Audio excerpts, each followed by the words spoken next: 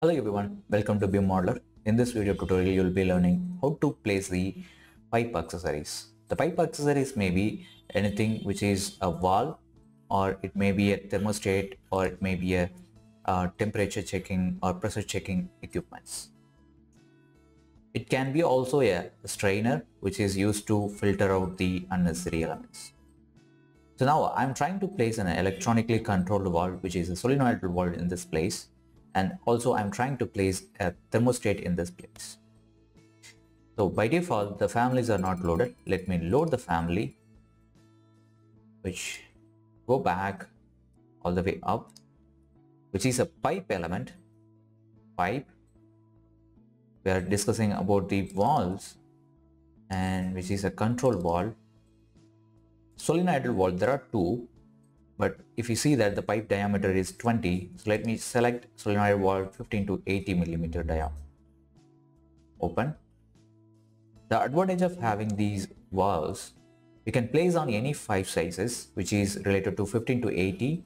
The pipe size, based on the pipe size, the valve size will be adjusted. You can hover the mouse over the pipe and select the pipe like this. The valve will be placed like this. In this place we missed it, we can move it and delete. Create similar, CS, or right click, create similar. Yes. As I said, the solenoid valves are automatically controllable using electrical. Based on our thermostat, the valve will be opened and closed. The temperature will be maintained using this equipment. That's it. You can check this in 3D by section box. The valve will be placed like this. Make sure that these valves are accessible from the bottom and it's not disturbed, or it's not placed in somewhere which is not accessible.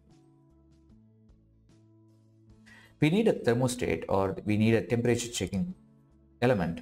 So create a pipe to place that, testing point or anything. Create the pipe as 20 millimeter like this, and go to the pipe accessories. We need to load a family. Go back again, which is an accessory.